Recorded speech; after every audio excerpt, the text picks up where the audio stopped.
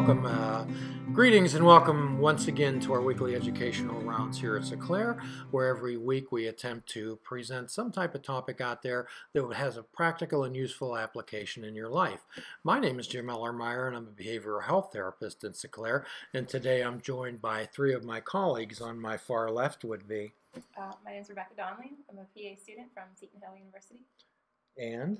I'm Ashley Ardelitz. I'm a PA student from St. Francis University. And on my right? I'm Mike Sorg. I'm the web director here at Seclair, helping with the social media and the video applications around here. And I'm on this side of the camera this week. Yes, so. We're certainly glad that you switched places today, as today's subject certainly has something to do with a passion of yours. And just for a brief overview, everyone may be familiar or not, the Seclair is an integrative, holistic psychiatric facility where we treat people. We do not treat diagnoses, where we take a holistic view of an individual's life, where we look at their sleep, we look at nutrition, we look at sociability, we look at spirituality, we look at every single aspect of their life, and especially their dreams. I love to deal with dreams, and someday that's an area that I want to explore on here a little bit more further. However, today what we'd like to talk about more and more here at Seclair, we're dealing with individuals who have been impacted by social media in their lives, Mike. Social media. Oh, I've been impacted.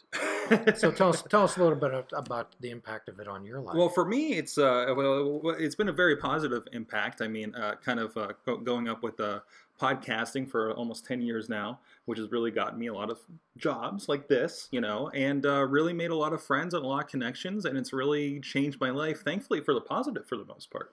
For the positive most part.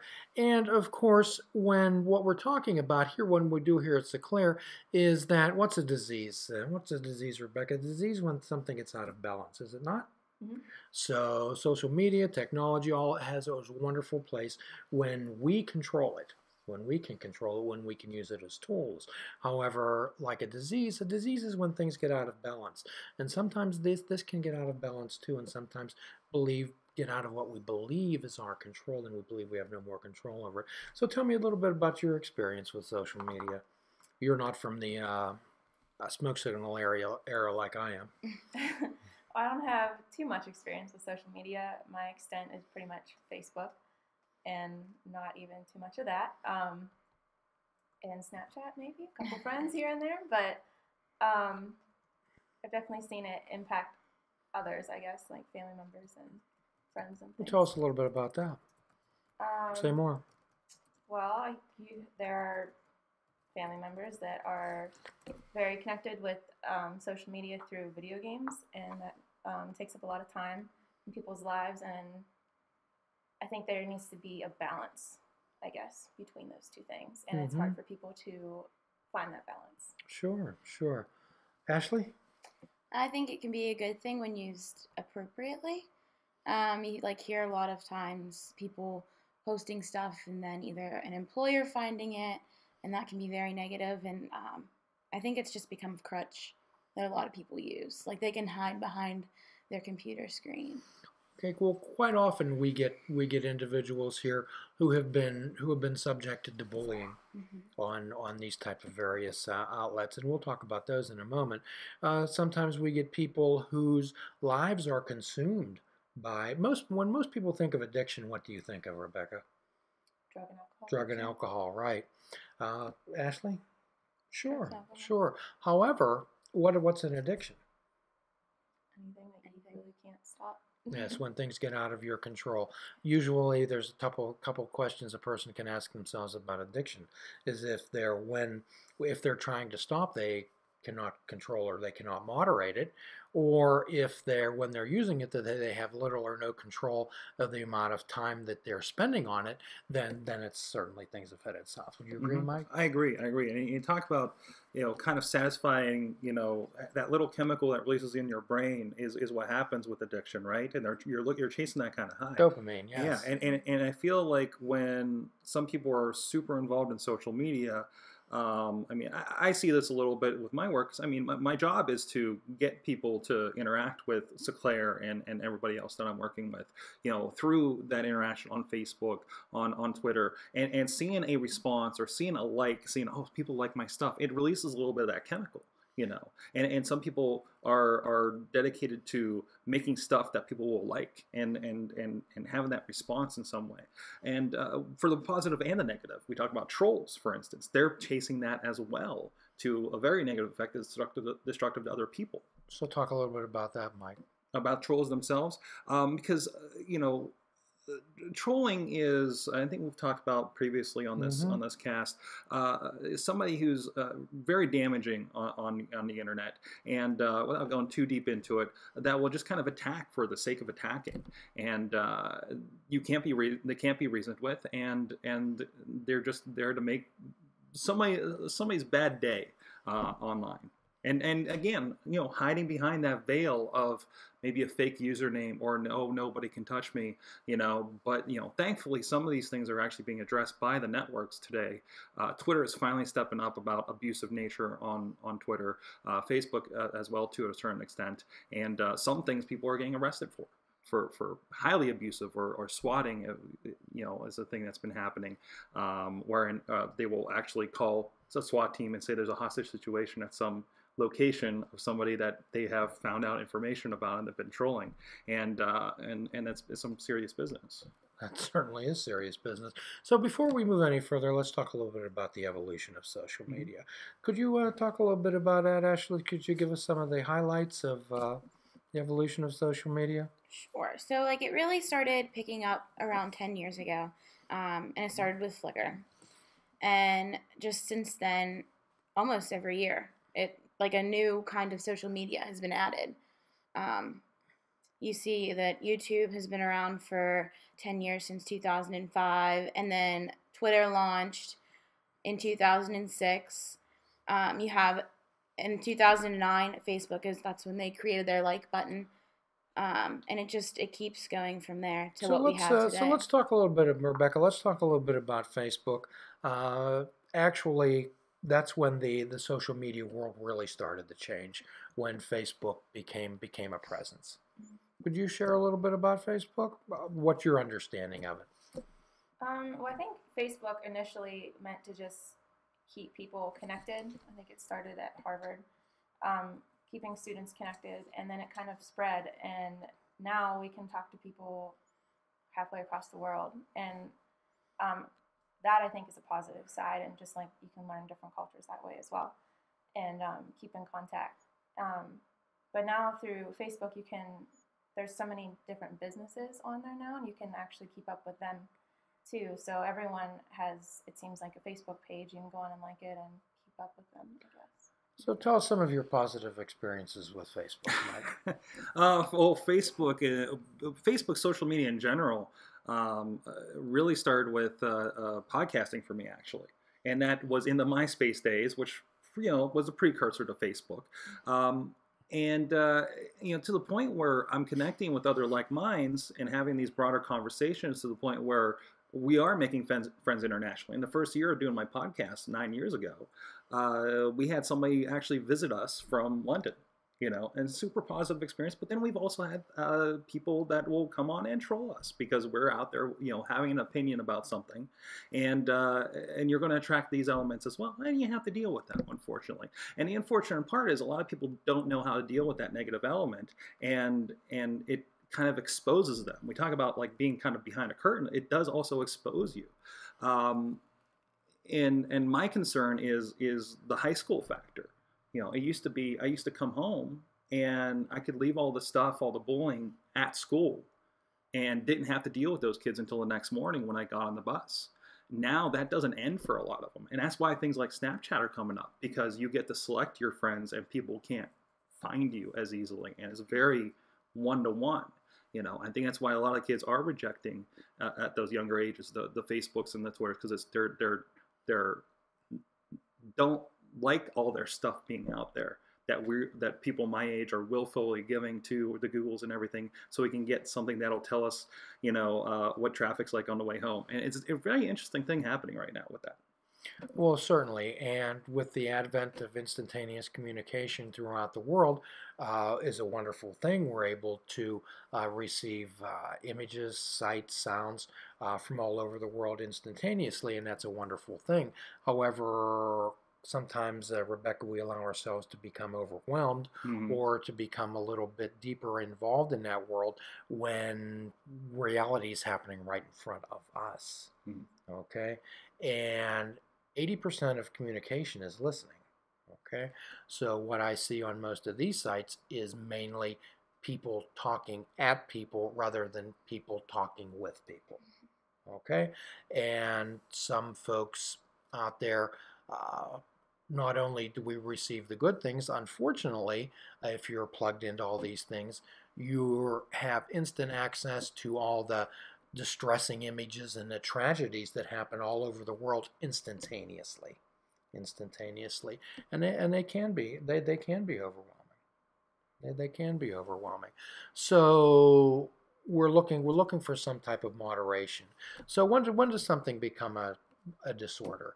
When it's dysfunctional and causes distress in your life, in social activities, in educational activities like school, interactions with your friends, with employers, interpersonal relationships, and there have been many friendships begun on social media. There have been also many friendships ended. Hmm. Certainly, certainly, and there's been and also misunderstandings. As I mean, personally, one of the side effects was people maybe don't understand the network. We had a friend that we didn't know that their grandparent had died, and we missed that because we didn't see it in our newsfeed because people don't understand. You don't see all of your friends' things, and unless I go to that person's page, I would never have known that her grandfather died. I didn't know until a month later, and that put distance between us. And that was something we had to repair. So I think using that and thinking that everybody uses it the same way is a problem too. And quite often, sometimes that Ashley, we get to feel that if we're not on Facebook, we're missing out on something, Mm-hmm. or if we're not tuned into that Twitter feed, we're missing out on something. Mm-hmm. When really and truly we are not, and it's a choice. Everything in life becomes a choice. Okay, and when we allow these things to overwhelm us, let me give you an example. A few years ago, I was visiting a friend of mine who was wrapped up in video games to an extent that perhaps wasn't beneficial to his life. And I went over to help him. I was going to take him to the grocery store, actually, because he didn't have any money, that he told me. So when we got there, he was playing a game. And he said all he had was $15. And he started to play this game. And I said, what are you doing now? And he says, well, I'm going to buy these items in this game so I can go further. I said, help me understand this. You're going to spend your last $15 of real money to buy imaginary items in an imaginary game. That is getting really weird. And a lot of this is kind of an outside social media a little bit, but these freemium games, I call them, that depend on that, and they are really kind of tapping into. I think you're going to find in as we talk about 12 steps and issues, you're going to find a Video Games Anonymous at a certain point here. People buying all the donuts and Simpsons Tapped Out, and people. I've seen somebody drop $80 on Candy Crush. And it was shocking, and just to play the game, just to keep playing the game, more or less, and it's really it's startling that people are doing this, but I think it is again that dopamine, and really kind of, I want to say manipulation, but it is to a point, and there are certain points on Facebook I think is a problem with this too, because Facebook pushes a lot of those kinds of games, and you get all your friends that started with Farmville. You're like, hey, help me with my crops, and you start playing too, and you want to help your friends, so it plays on that a little bit, and there's a social element, and it gets really scary. But they really are playing a lot of people's emotions and what people will react to. So, and again, Socrates, Rebecca always talked about moderation. Okay, moderation. The Buddha talks about finding the middle path, and the middle path isn't something right in the center between two extremes. The middle path is your path, Ashley. It's your path. So here at Sinclair, what we try to do is help people to step back and take a perspective on their lives. Okay? Step back, be the observer, and find out how all this is affecting their lives, especially young people. And sometimes myself, Mike, I get a little upset when I hear people say, oh, the youth of today, they're all wrapped up in this. They should be out sidewalking in the woods, blah, blah, blah, all this other things. And, then I'll read them this particular article, and it talks about how young people are so disrespectful, and they're lazy, and they're entitled, and just it goes on and on and on. And the person says, yeah, that's exactly the way young people are today.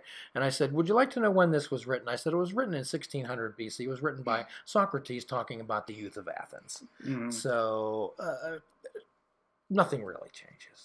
Okay, just the circumstances and events and the way it's just a different format.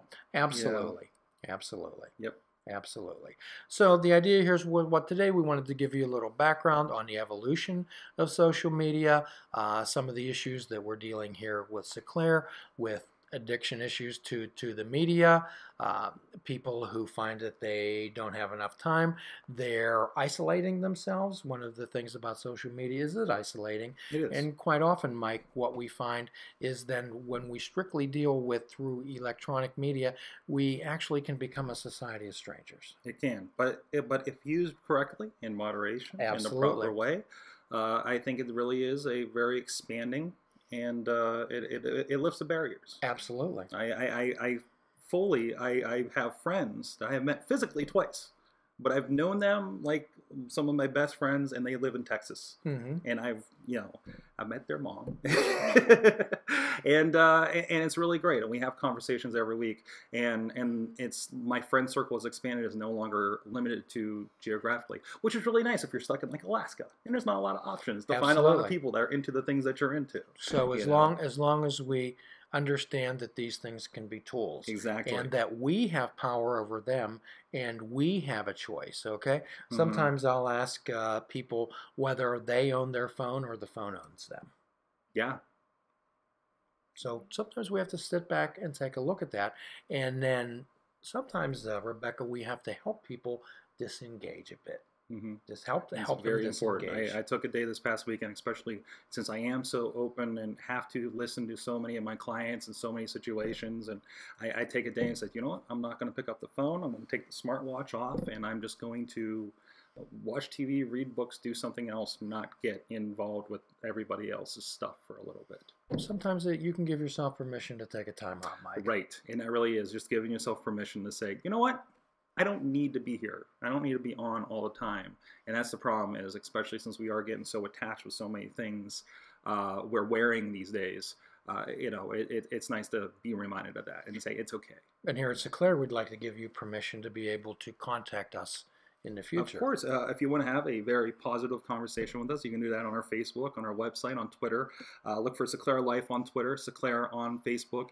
Instagram, we're having a lot of fun. I had a video that I found a groundhog. It's been saying hi to me the last couple weeks over there behind Z Harmony. Have you said hi back? I tried to, then he runs away. But I thought I'd share him with everybody on Instagram this week. And all the links over there at Seclair.com. We're posting a lot of videos from the Lifestyle Medicine Conference. The last video should be going up this week, and then the great conference that we attended with Sisters of Charity that we've talked about a lot with them lately. Those will be coming up in the next couple of weeks, so a lot of fun stuff. Please comment, let us know your thoughts on a lot of the discussions that are going on there. Please subscribe for look for the Seclair's Educational Grand Rounds on iHeartRadio, Spreaker, Stitcher, iTunes, and of course the YouTube channel where you can see our smiling faces. Hi. And of course, everything else Seclair.com, and say hi. We'll say hi back. Absolutely, absolutely, and it's such a joy and it's a privilege to allow to be involved in your lives. That's for sure. And as always, at the end of every podcast, we give a free prescription, Ashley. And Rebecca, fruits, nuts, and vegetables. Unplug your television and perhaps take up fishing. And for a truly mindful experience, we fish without bait. We fish without bait. No expectations. And as always, your assignment for the next week is to be good to yourself. Please think of something to be good to yourself. And until then, namaste.